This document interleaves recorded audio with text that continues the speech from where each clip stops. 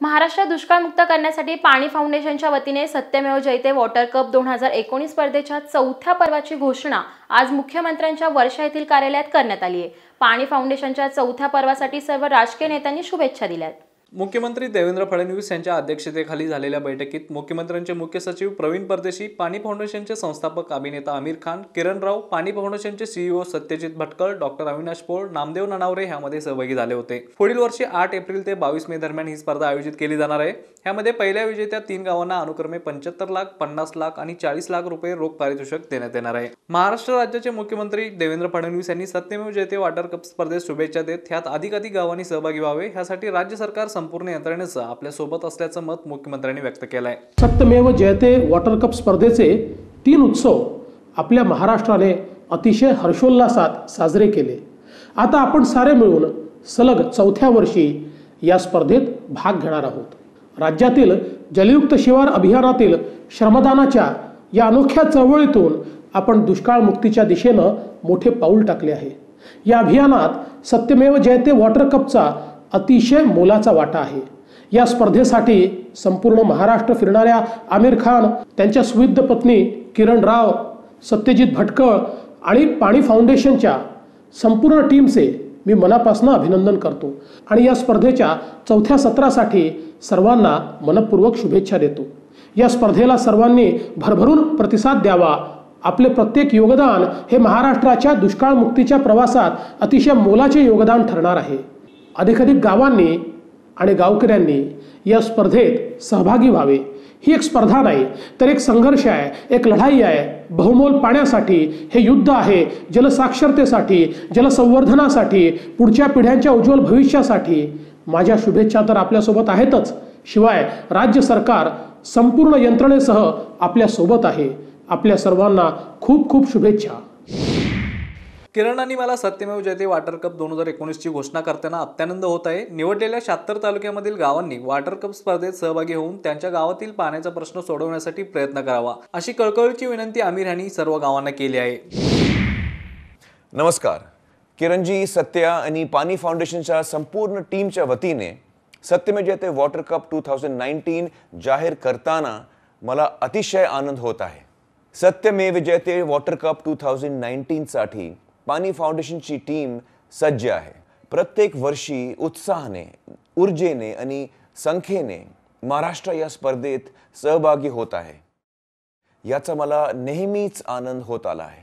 मी महाराष्ट्रातील निवड झालेल्या 76 तालुक्यातील सर्व गावांना विनंती करतोय की त्यांनी मोठ्या संख्येने सहभागी व्हावा।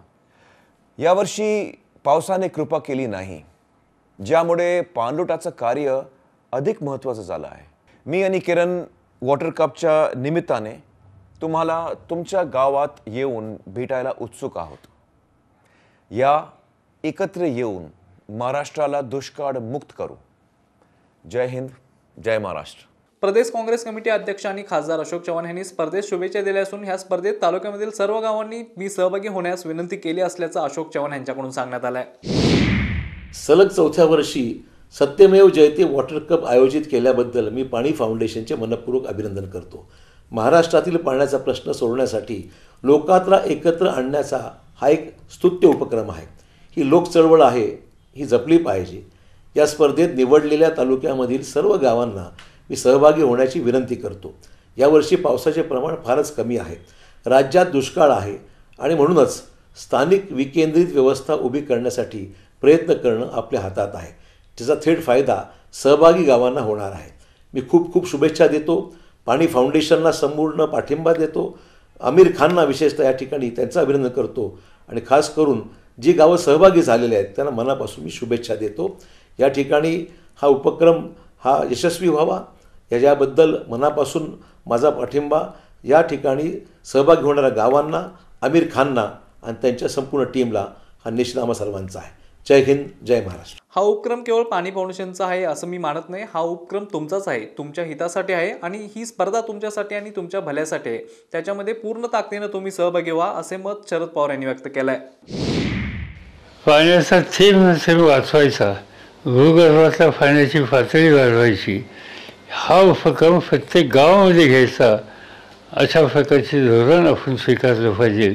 आणि मला आनंद आहे, पाणी फाउंडेशनच्या वतीनं वॉटर कप स्पर्धा ही आयोजित करून या कामाला एक अधिक गती देण्याचा त्यांचा प्रयत्न आहे.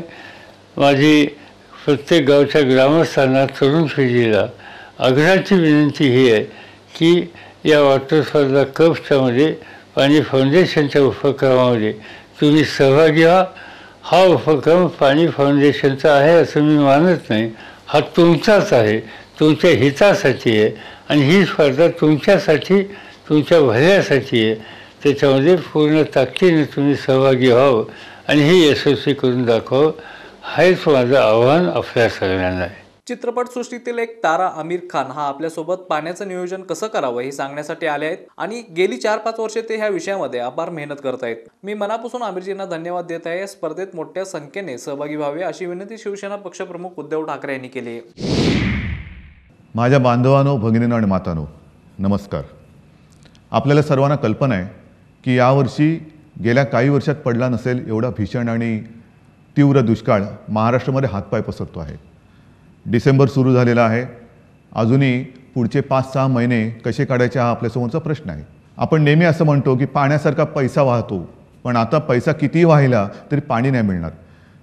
पाणी तुम्ही काही म्हणा, आज आपण चंद्रावरती गेलो, मंगळावरती गेलो, तरीसुद्धा अजून आपण पाणी नाही बनवू शकलेलो आहे.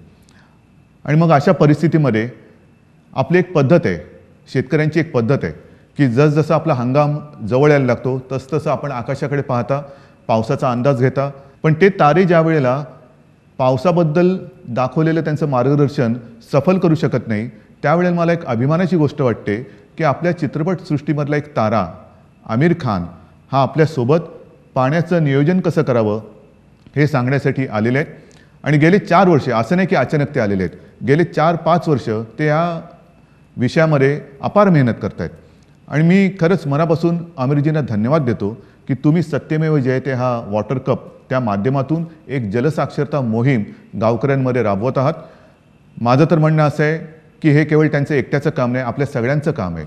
आणि म्हणून जिथे जिथे माझी स्वतःची, शिवसैनिकांची आणि मी तर म्हणेन आमच्या गावकऱ्यांची तुम्हाला सहकार्याची गरज असेल, हक्काने सांगा. आम्ही तुमच्यासोबत खांद्याला खांदा लावून या मोहिमेत सहभागी झाल्याशिवाय राहणार नाही. जय हिंद, जय महाराष्ट्र.